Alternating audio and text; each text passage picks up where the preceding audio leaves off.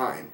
So basically, 48 hours after he was told he had cancer, he died of cancer. So luckily he didn't have to suffer with that fear that my dad had, that my grandmother had. That terrible, terrible fear. Thankfully, God, thank you so much. Lemmy did not have to go through that. Not all of it. I'm sure it wasn't a fun 2 days. 48 hours later, the heavy metal icon died while sitting in front of his favorite poker video game in his Los Angeles home, surrounded by his family. Lemmy, look at these pictures. There you go. There he is with those two aforementioned female fans. There's his birthday cake. They censored out the finger. Ridiculous. There he is. I mean, look at this. This is 2010. It's not like it was a long time ago.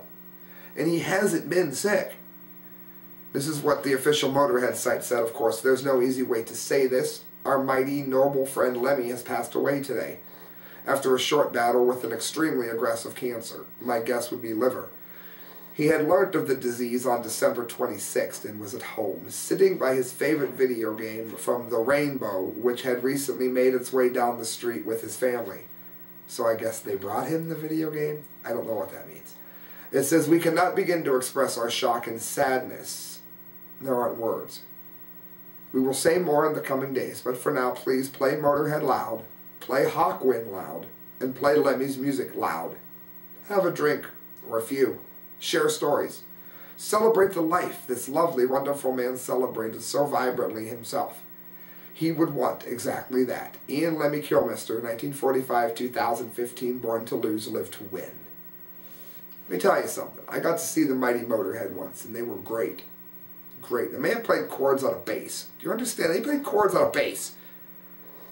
That's what gave them that full, rich sound. They could be a three-piece, and they had the force of Metallica. They even covered Enter Sandman. That's how. His death was announced in a statement on the Motorhead Facebook page, which remembered a mighty noble friend and called on fans to play his music loud and to have a drink or few. Well, you know what I did? I played The Game, I played their cover of Enter Sandman, and I played my favorite Motorhead song, Them Not Me. And I cranked them where I worked. His news sent shockwaves through the metal industry, of course, the music industry, I should say, with Ozzy Osbourne, Billy Idol, and Brian May tributing their friend. Let me give us a little bit of Motorhead. I probably won't be able to monetize this video, but it's fine. Let's remember what a legend sounds like in a world of garbage, Katy Perry crap that nobody wants to listen to. It said he worked as a roadie for Jimi Hendrix and played bass in the space rock band Hawkwind before being kicked out for drug abuse, then founding Motorhead in '75. What he said was he got thrown out for using the wrong drugs. They were all on drugs. They really were. There he is. If I play too much, they won't let me monetize it. Cementing his rock and roll credentials, he boasted about sleeping with more than 1,000 women and claimed that he drank a bottle of Jack Daniels every day for years. That's not a good call.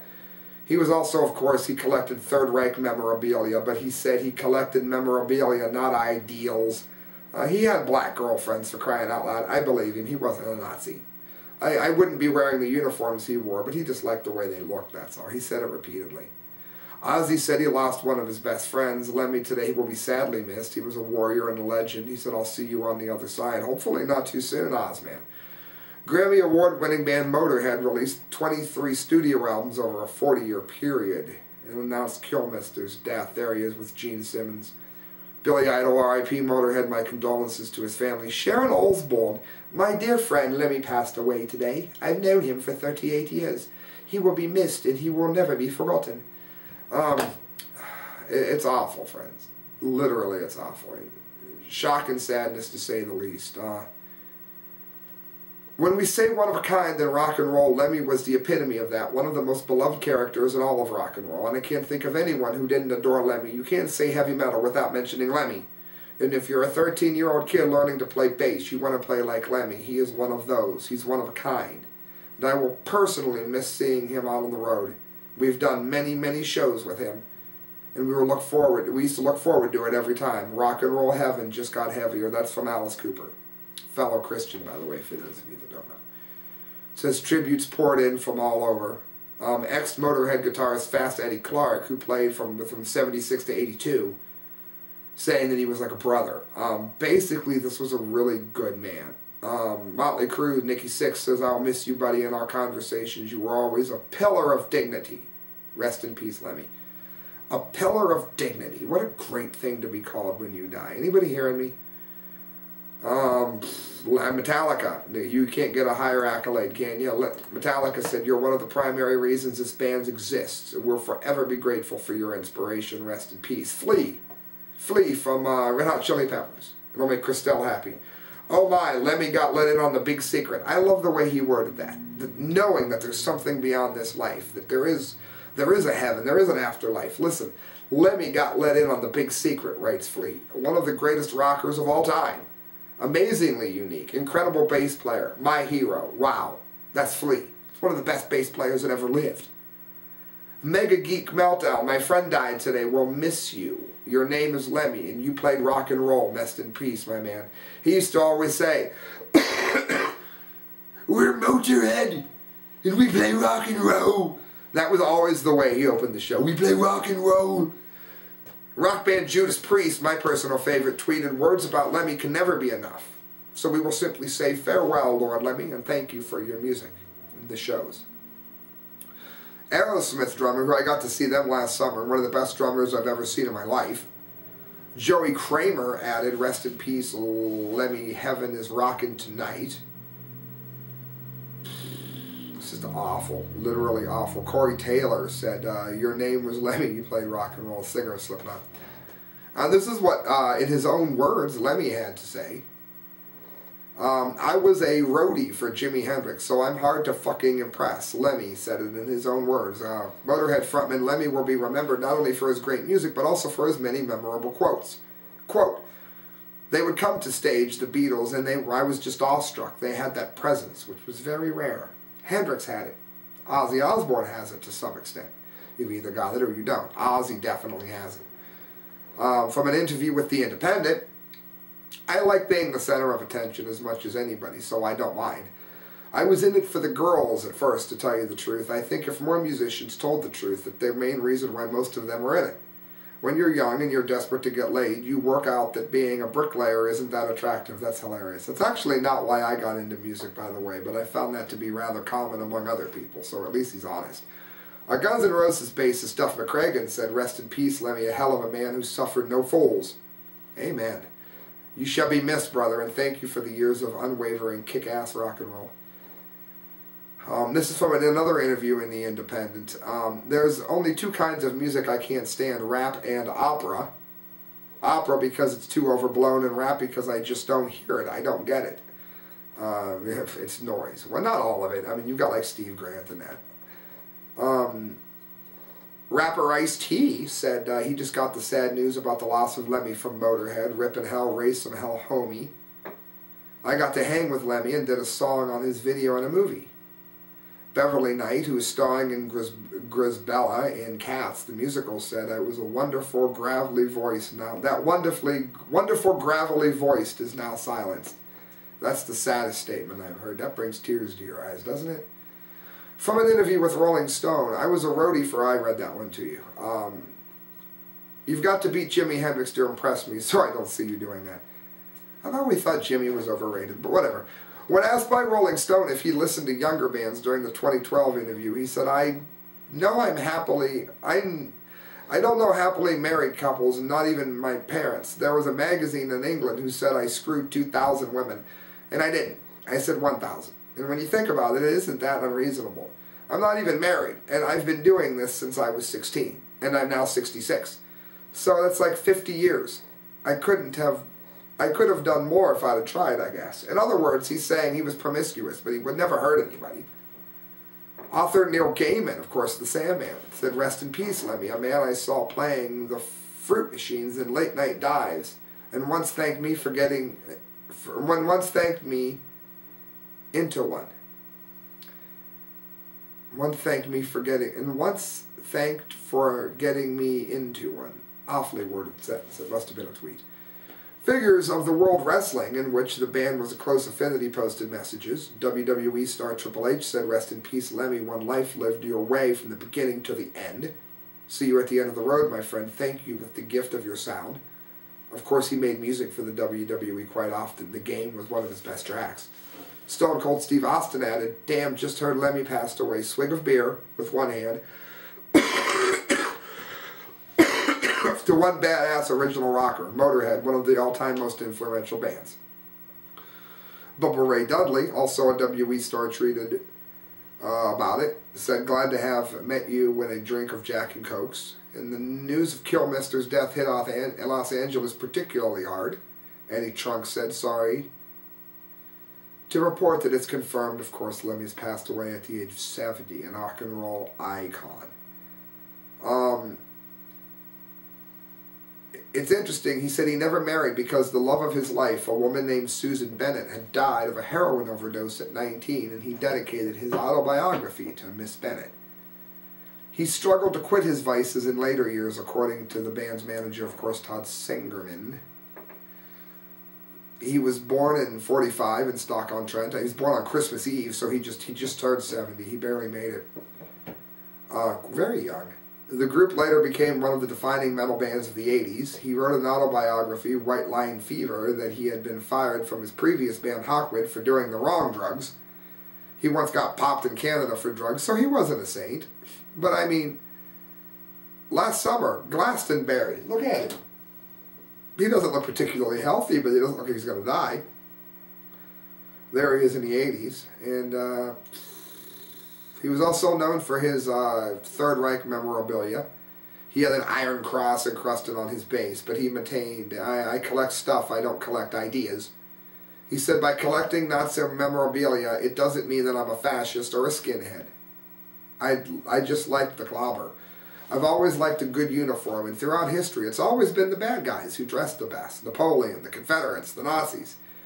Of course, he had diabetes, and he was fighting that. He had to have a pacemaker put in. They had postponed a string of shows earlier in the year.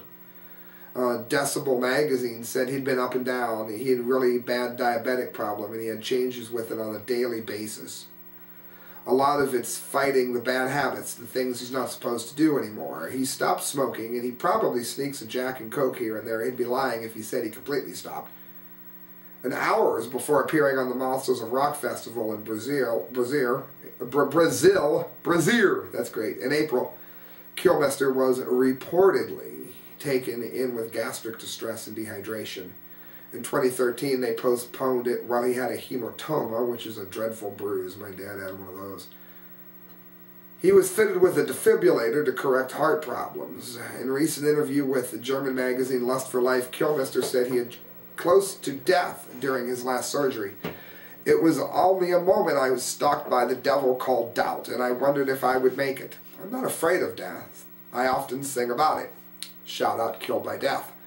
So I wasn't shaking in my bed, but I did have a feeling that I wasn't done yet. I still wanted to do more shows and make more records. That feeling pulled me through all of this. Motorhead were set to tour the UK in January in support of their 23rd album, Bad Magic, which I did not know came out and now want to hear even more, which was released in August of this year. I didn't think they'd release one so quick, because they released the last one, and I played the tar out of that. They released this rather quickly, which caught me off guard, so I will be checking it out. In June, the band graced Glastonbury. Just in June, he was playing Glastonbury. For the first time in their 40-year history, playing a triumphant return on the Pyramid stage. Of course, best known for the Ace of Spades.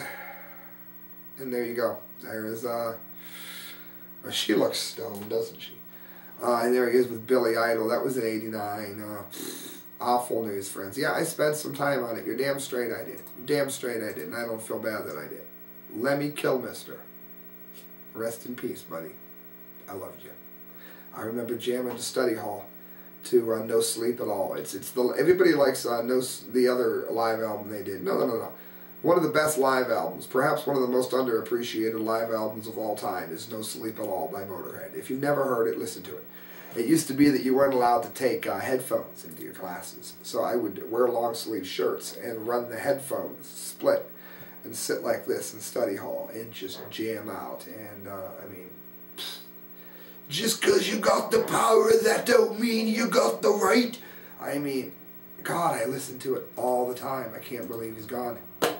Alright, I gave a lot of time to it. Lemmy might dear bass player, rest in peace. And that brings us to the DUMBDEE, DUMBDEE, I might add, DUMBDEE of the day. For those of you that don't know, I do the dunce cap of the month once every month, and this will be no exception. An exception to this month. I give you the DUMBDEE of the day every day. So I'm going to go ahead and give you that out of the way. We've been going like an hour, but like I said, I've been going through a lot of personal stuff. I've been gone for a minute, so I gave you a nice long show. You can't say I gave you a depressing show, for crying out loud.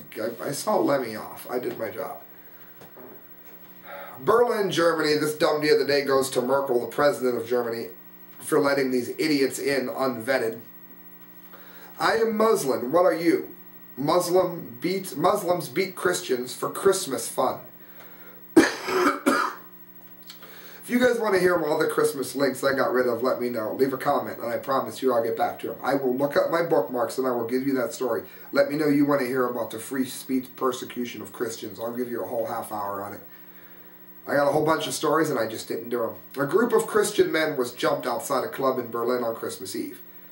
The Muslims asked the Christian men, I am Muslim. What are you? Before beating the men. Oh, it's the religion of peace. Says Germany is searching for migrants who entered the country using the same passport as the Paris terrorists did. I call them Parists. Germany welcomed nearly 1 million third world immigrants this year. Well, if 10% of them hate us, that's a pretty big number when I went to school. And German officials do not even take fingerprints of arriving asylum seekers. Well, why would you? Yeah, I'm sure it's fine. Via Vlad Tepes and Der Spiegel translated. Vlad Tepes, what a name. I am Muslim. What are you? After asking the question, Muslims beat on Christians at Berlin Mitte on the second day of Christmas on Potsdam Platz. At least 5 injured men happened as a result of a fight on early Sunday evening in Berlin Kindergarten. The police are still investigating, but what they do know is so far that 5 men, after leaving the club Adagio at 1720 on the Marlene Dietrich Plaza, were accosted by a man who asked about their religion. The police report said that the unknown man said, I am Muslim, who are you? What are you? The question resulted in a verbal shouting match. Suddenly more people arrived on the scene, and together with the unknown Muslim, they started beating on the men aged 20, 24, and 25. A 19-year-old man who tried to calm the men down was injured in the face. Right before the police arrived, perpetrators fled the scene, of course. The injured young men did not wish for medical treatment on the spot, and they said they were going to go to the clinic themselves. According to police, the young men that were attacked were from Serbia and Montenegro and are Orthodox Christians. So do me a favor. Don't tell me there's no persecution going on. Don't tell me that we need to let all these people unvetted into our country, because we don't know who's coming in. I'm not against helping people that need help. But remember, Ellis Island quarantined people. You bring us, you're hungry, you eat, I get it. You realize they were there for anywhere between 30 to 60 days before they were let loose into the country. They were vetted. And that's what we all want to see now. And that's why a lot of us are going to vote for Trump. It has nothing to do with hatred or bigotry. Friends, you're listening to The Corrected You. I've gone for about an hour for you with the remains of a head cold. I've been gone for a moment, but I'm reminding you why you hit subscribe. I gave you quite a show, friends. Good night, God bless, and Happy New Year.